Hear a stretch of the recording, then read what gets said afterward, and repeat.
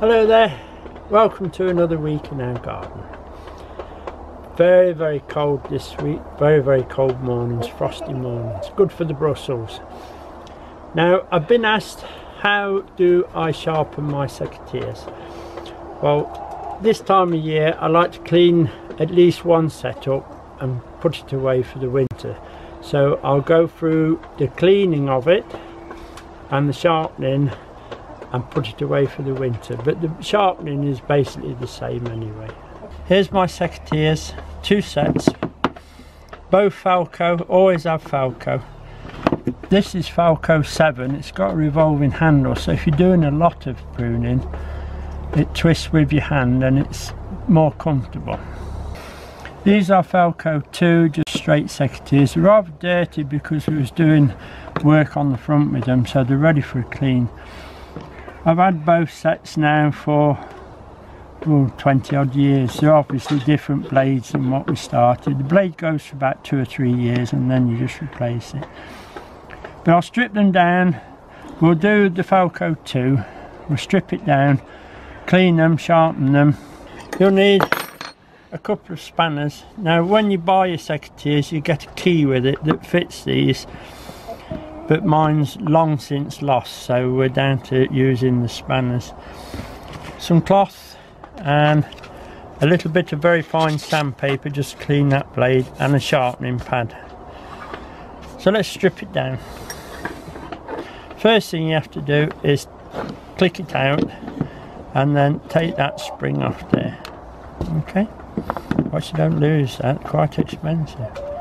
Then we just loosen this screw here, which holds that tooth sharpening, that holds the tooth nut in the middle that gives you your tension on the blade. Okay, so we just loosen that off, look, if we can. Yeah, there it goes, look, just loosen that off and then just put that to one side. Then I just put the spanner on and loosen that off. Just take that off. Over the years it's lost some of its crown, look. Used to have a crown right round, we just lost it over the years, but never mind. Strip it down, take this out. That's it, you see? And then we'll be able to take that piece off. And just take that off. This is why I have a board, so I can see. If you put it down the way you take it off, it'll be easy for you to put back together again.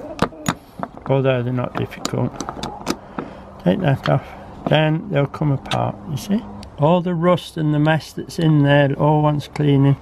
Now to take the blade off, you just give it a good wobble and it comes off. There are three pins on there and 3 holes in there what actually hold the blade in place. That's the blade away.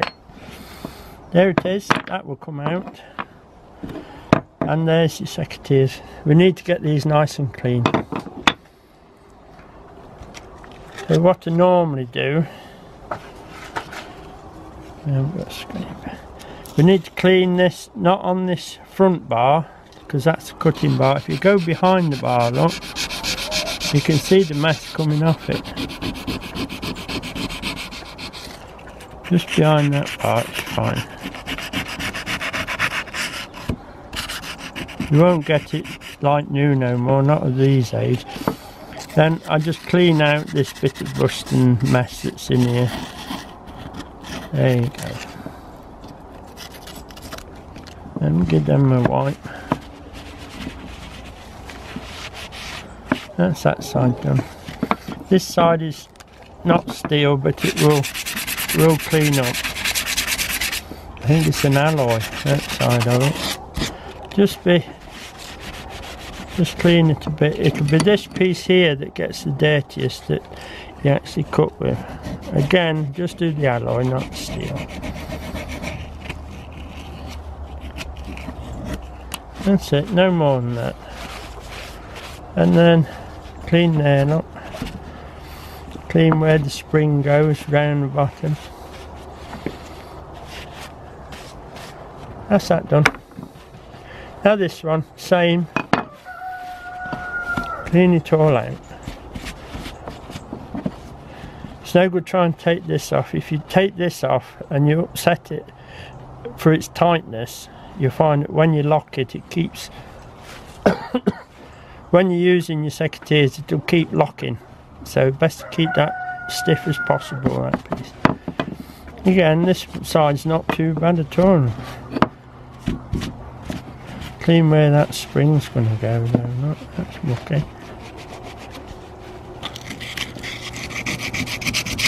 That's it.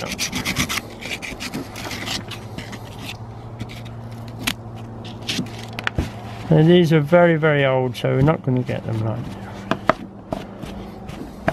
There you go, that's that one done. Now the blade, remember this is very, very sharp. That will cut you straight away. It's a very, very sharp blade. So what to do, I put the blade facing down so I can't cut myself on it.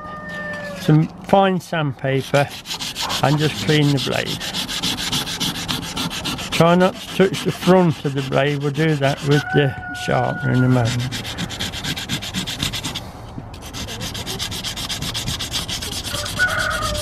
You can keep going and get it like new if you want, but I don't. It's just enough to say that they're clean. We'll clean this piece just here now. That's it. Or the face of that bit of blade. Just wipe that off, just take the mess off. Now we'll do the other side. So we have to be careful because now your blade is exposed. Lift off the wood. Just a bit of very fine sandpaper it is. Be careful with that blade. Not too much, remember this is the back of the blade, so any damage to the blade it'll spoil the cutting ability of it. Get the dirt on. That's fine. We'll just do this just here, look, that's got a bit of Rodney's really going for it today.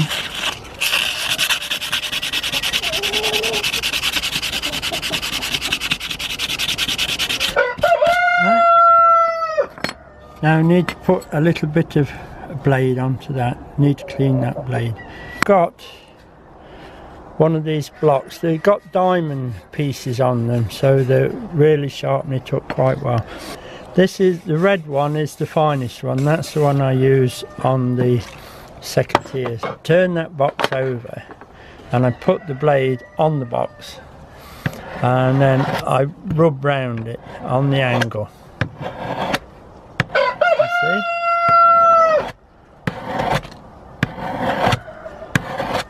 That's really putting the blade, if you can just, I don't know if you can see, but I just hold it steady on this box.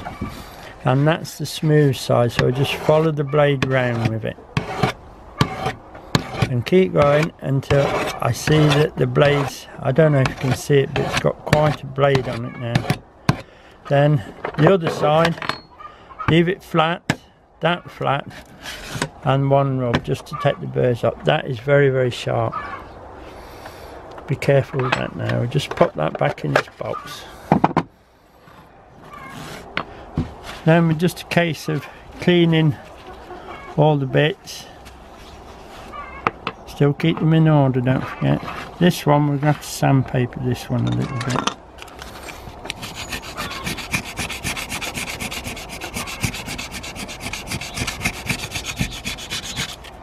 Just clean them off.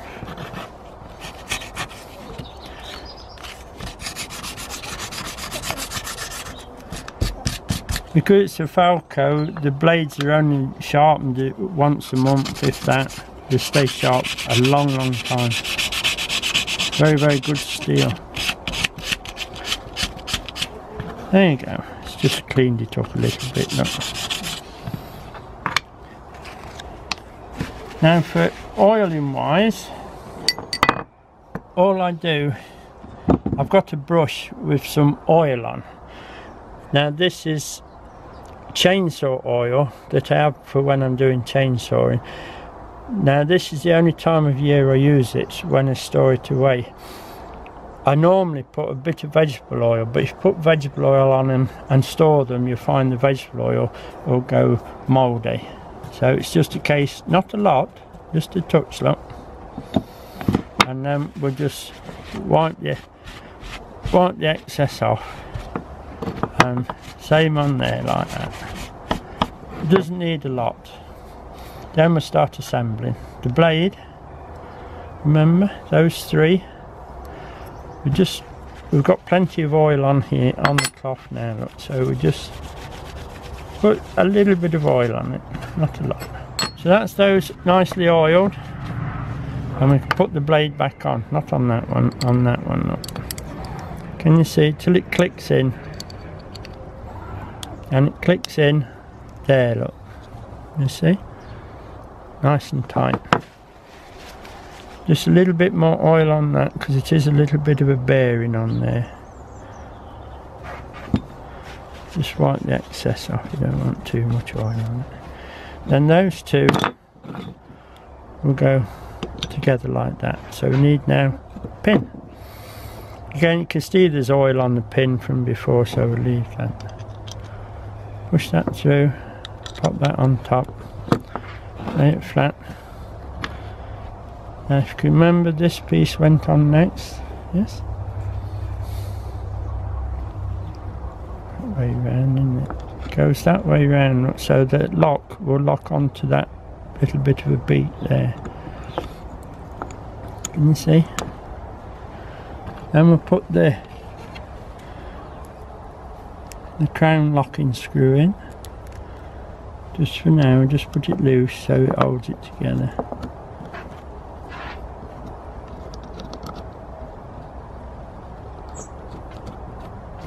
Just do it with your fingers for now, there's no need to tighten it up. Just make sure everything's nice and clean. Then we're going to put the crown wheel on. Don't oil this because it starts slipping while using it. And say it's lost a lot of its crown there. Just get it turning on, look.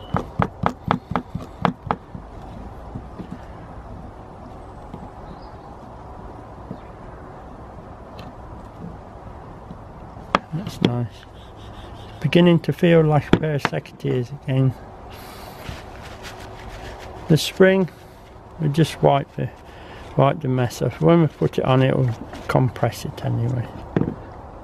It goes on there and on there like that. Oh. Now you keep tightening now.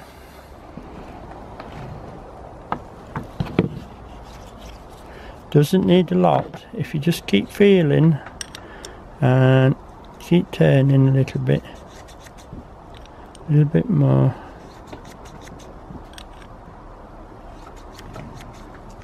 If you just show you, if you go too tight, it'll lock. So if you go until you can hear those two blades sort of whisper past one another, then you know it's ready. See that sticking a bit, that's a bit too tight. Go back a little bit. That's beautiful, that is. Then we'll loosen this off so that locks into that crown wheel. I don't know if you can see that there. Loose. It locks into there, and then we just tighten it down with the fingers again. Okay, then we just tighten this one up with a little spanner. Wrong end. There you go. Just lock this one down. Be careful you don't tighten this up too fast, and it will spin that and lock that down again, and you have to start all over again. A final wipe.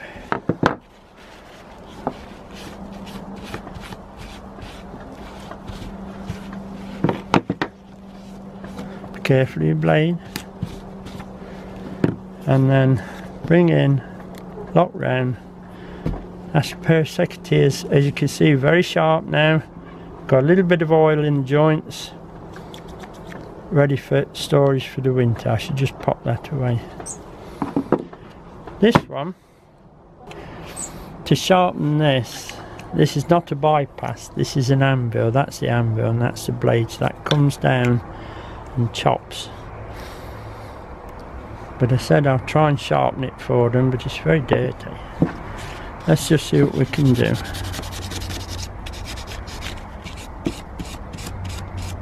Just take the dirt off the blade.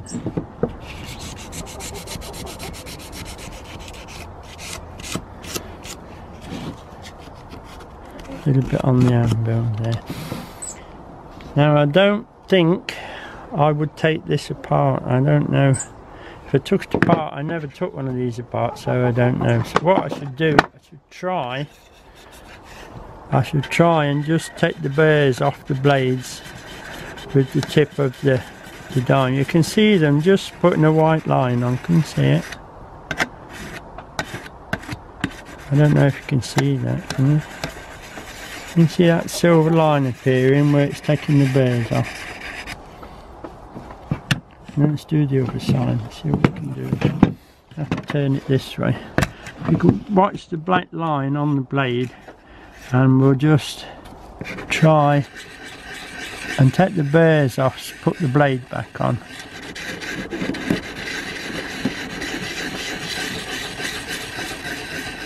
Just very finely. If you put something black under it, you might be able to see it.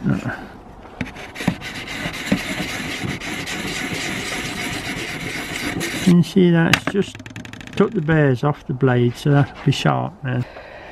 They actually belong to Gemma, these, that's why I've took them off her so I should sharpen them. But you can see the blades now nice and clean and sharp. I'm not going to oil anything. Oh, I ought to oil this spring. It looks like it's a bit rusty. I'll just give it a touch with the oil. Don't get too much oil on it, be on our hands and everywhere. There you are. They come together quite well.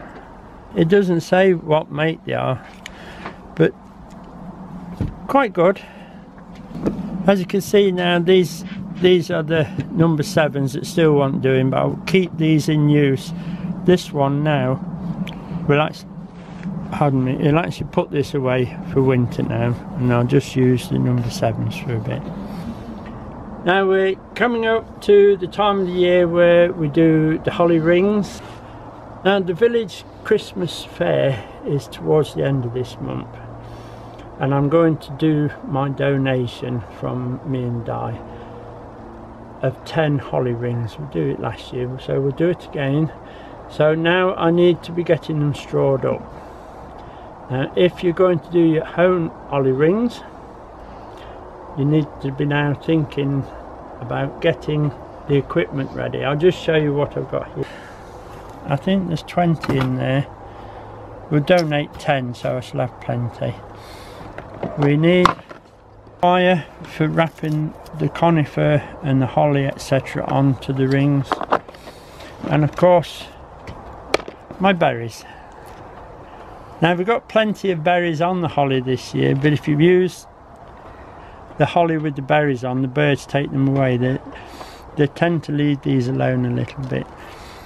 I've got loads more stuff to put on, some small baubles etc. I'll just show you that I've done 5 we've got ready, so I've got quite a few to do. When I was with Gemma and she was doing a Halloween display, she said it's nice to do something different. So, and I said to her that we ought to really do something different than the holly rings, or with the holly rings, because we've done holly rings for years and years and years. So we thought something different, so I've been thinking, and what I've come up with, it's 2 rings opposites. It actually takes 3 rings to make it, 3 of these rings to make it. I have strawed it up, and I shall conifer it and put some holly on it, and perhaps put some couple of bells or something inside, and then I might put one of those LED lights what Gemma had through it as well, just to give it a bit of colour. And then the idea is, we do have these crazy ideas, but the idea is that where you've had your hanging basket, once it's finished and all prettied up, we could hang that where you hang your hanging basket on the front of the house, or on this case front of the cottage. I think it looked quite nice. Quite a bit of work to do yet. I will show you how I progress with it.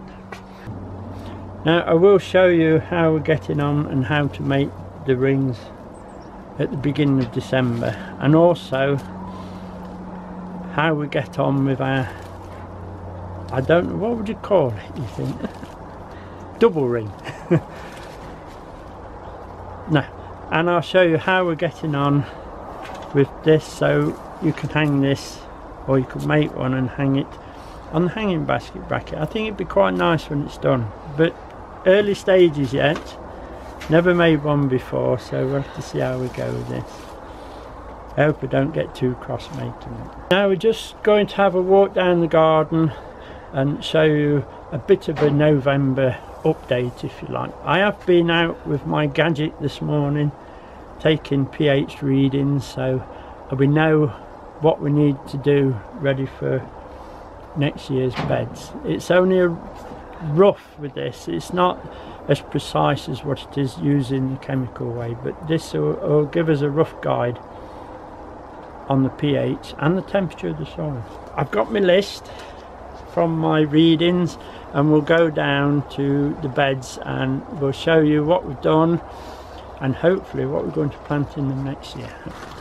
Now these are the Japanese overwintering onions, and at the far end you can just see them, at the far end you can see all the garlic has come up. I think one or two's missed. Now the onions, there's one or two failed, but I've got some in some pots which I'll just replace those later, fill the gaps up, make it a full run.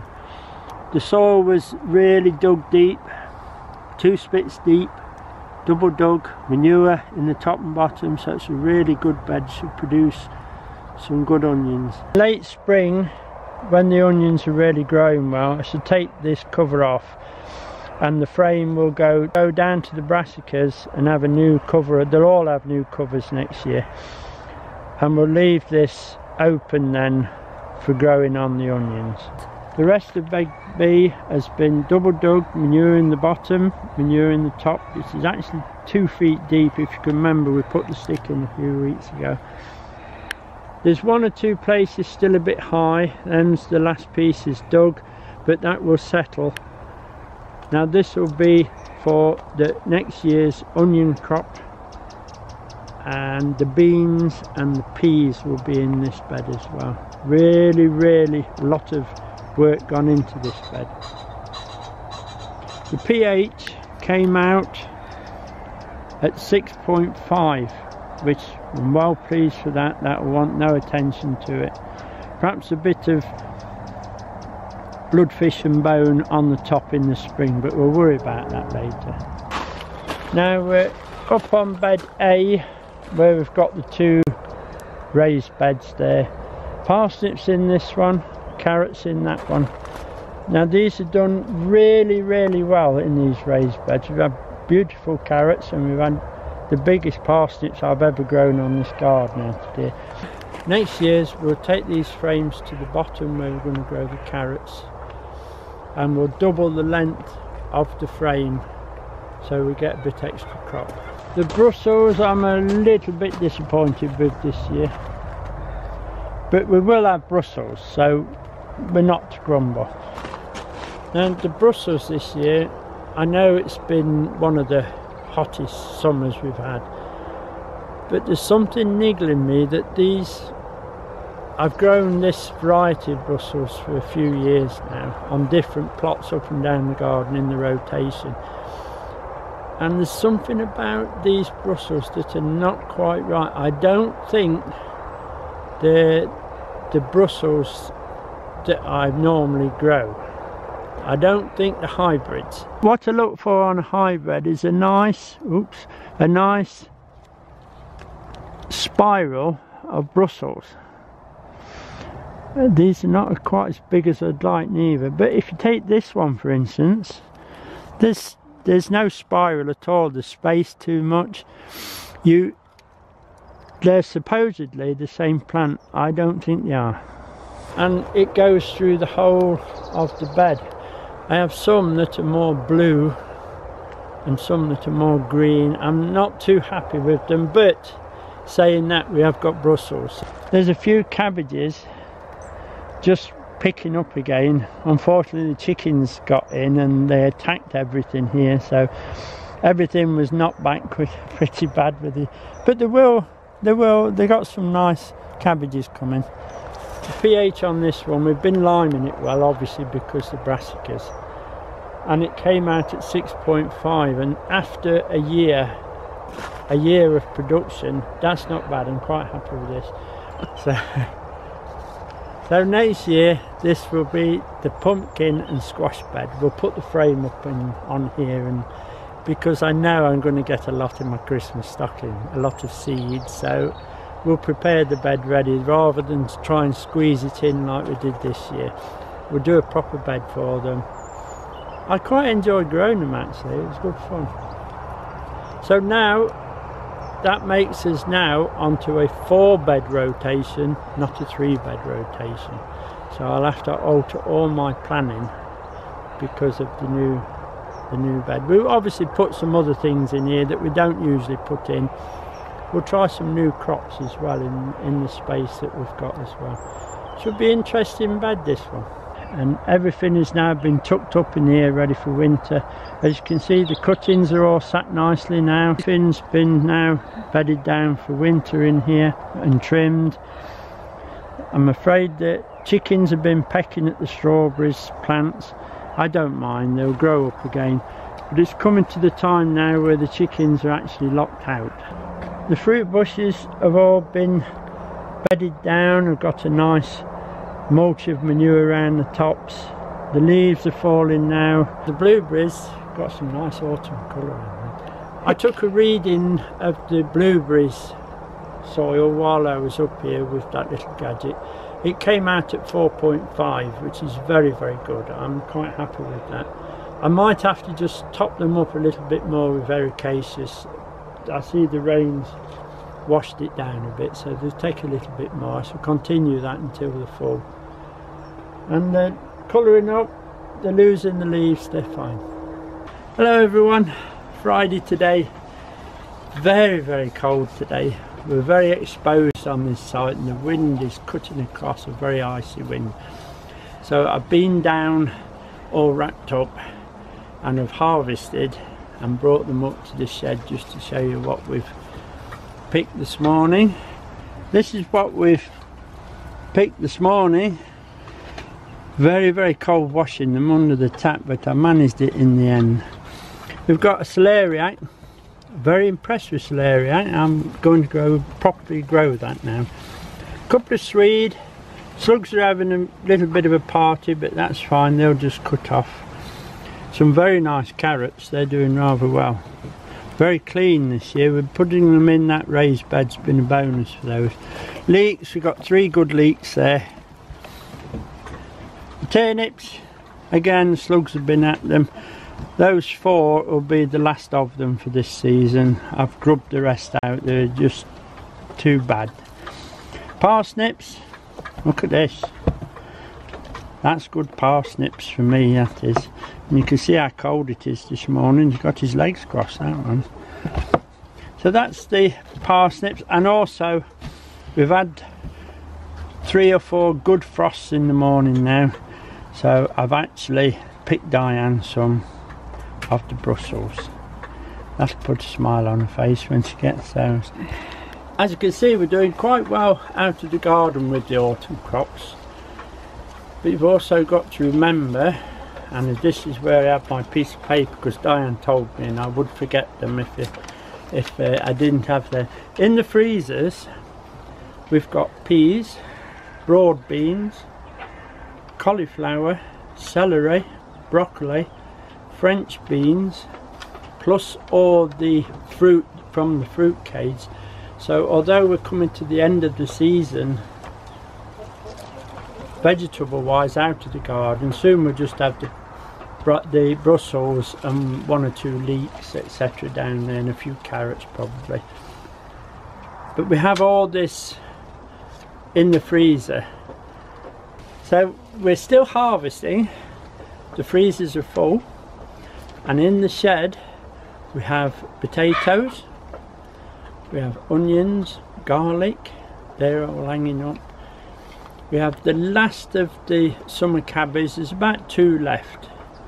And then I noticed when we was down the garden, the savoys are beginning to heart up now, so they'll probably follow these cabbages when these are ready. We've still got a few apples left in there, some bramleys actually off the top as well. So we're doing quite well. So that's my piece of paper done. Now, right, as I said, it's Friday today. That'll be about it for this week. It's very, very cold. I think the best thing we can do is go up the house and get warm. Now, many thanks for those people who subscribed. We do appreciate it. And hopefully we'll see you next week. Bye now.